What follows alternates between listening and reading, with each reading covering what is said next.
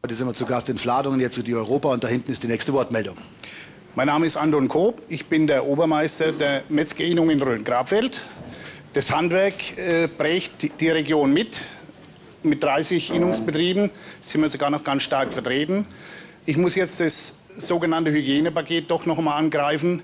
Die Hygiene ist nicht neu erfunden worden, das ist ganz normal.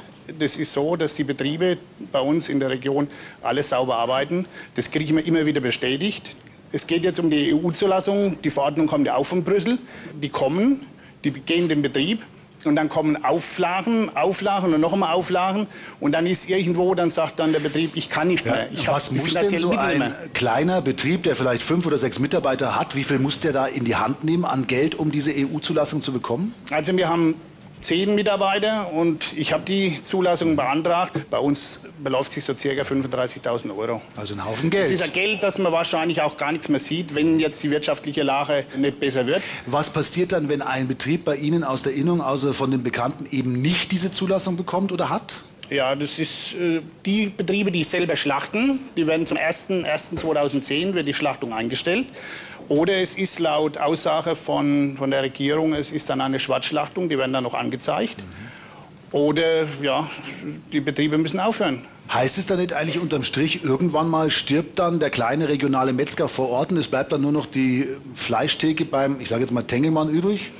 Das wird so kommen, aber das ist nicht, weil er stirbt, weil er tot gemacht wird. Es ist irgendwo, muss man sagen, es kursieren schon die Gerüchte, sind die Totengräber des Handwerks sind unterwegs. Jetzt haben wir im Moment haben es die Metzger. Der nächste, wo dann kommt, sind die Bäcker. Bei den Landwirten ist es ja schon so. Die werden ja auch schon in die Ecke gedrückt.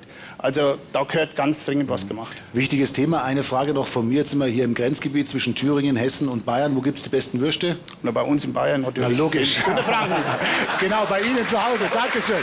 Aber trotzdem, es sollte jetzt nur der persönliche Abschluss sein. Ganz, ganz wichtiges Thema.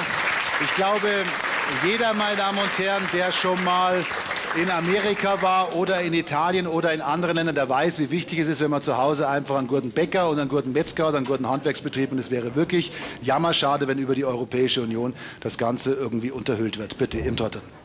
Frau Weisgerber, die Europäische Union unterhöhlt das, Totengräber des Handwerks. Ist das wirklich so? Ist das alles überzogen? Kann man da was tun, dass dieses Szenario nun nicht eintritt, dieses Horrorszenario? Zunächst möchte ich sagen, ich kämpfe natürlich immer für unser Handwerk in der Region. Bei den Bäckern habe ich jetzt auch Erfolge gehabt. Das Thema Salz im Brot ist vom Tisch. Und auch bei den Metzgern ist es so, die Voraussetzungen, die erfüllt werden müssen, um diese Zulassung zu bekommen, sind viel flexibler als die bislang schon geltenden Vorschriften, die übrigens auch bauliche Anforderungen enthielten. Jetzt müssen diese Spielräume genutzt werden.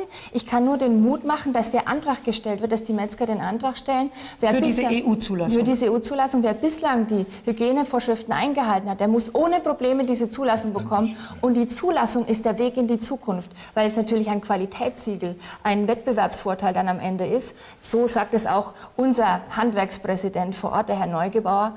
Und wir kämpfen hier für die Metzger und möchten ihnen wirklich auch helfen, dass diese Spielräume, die da sind, genutzt werden. Herr Janacek, stehen da die Grünen an der Seite der CSU? In dem Fall absolut. Es kann ja nicht sein, dass die kleinen Metzgereien darunter leiden, dass man jetzt diese Vorschriften hat. Das ist ja damit auch zusammenhängend, dass die großen Metzgereien da einigen Mist gemacht haben in der Vergangenheit. Und deswegen braucht man da ein kleines Skandale, Gammelfleisch und so, immer Großbetriebe, nicht die kleinen. Hygiene wichtig, aber nicht auf Kosten der Kleinen.